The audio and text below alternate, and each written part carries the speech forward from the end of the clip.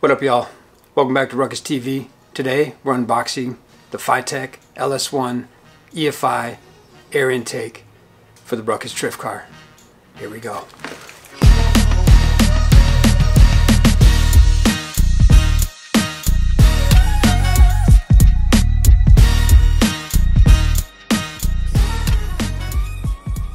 So here in front of me, we've got the FiTech EFI air intake for the LS.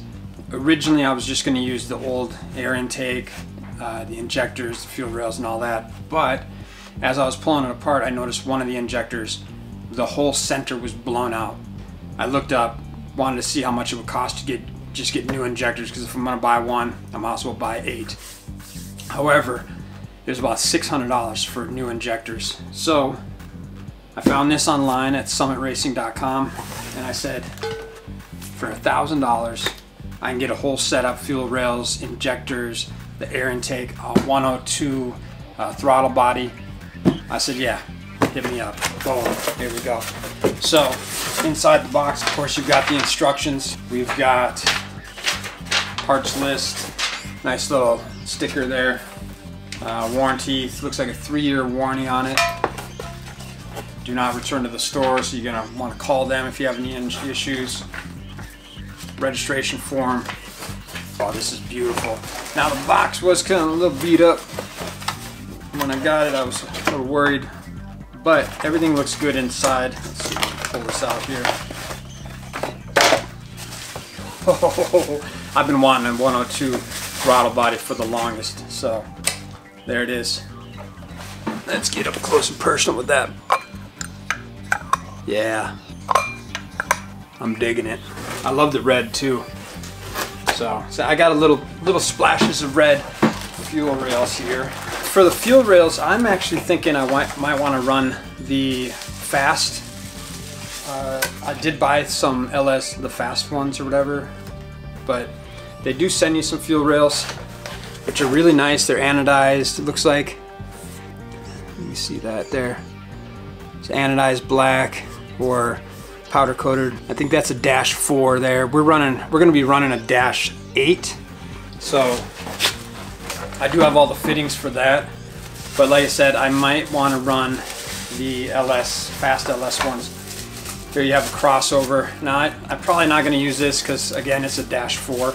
Then you've got the mounting hardware right there. Okay. And a little more mounting hardware. You've got the gaskets right here for the air intake. Then we got the map sensor right there. You've got a temp sensor right there. The injectors.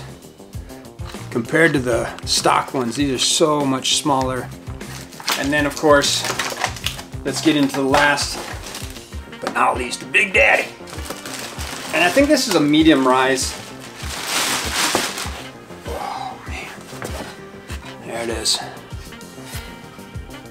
FiTech. It's got FiTech written on the top there. A little embossed. Here's where the gaskets go, of course. And this is for the cathedral port. Yeah, that's beautiful. Look inside there if you can see. See those? Yeah, that's beautiful. Kind of like a glossy look to it.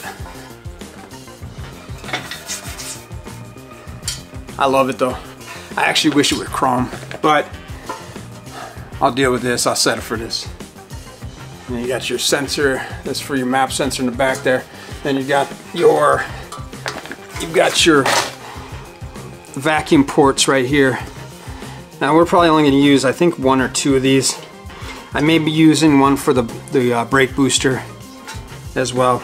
So I might use 3 of them and then just plug one up. But I think they come with, I think you get plugs with it. Maybe I'm mistaken by that, but either way, put that together. I'm excited.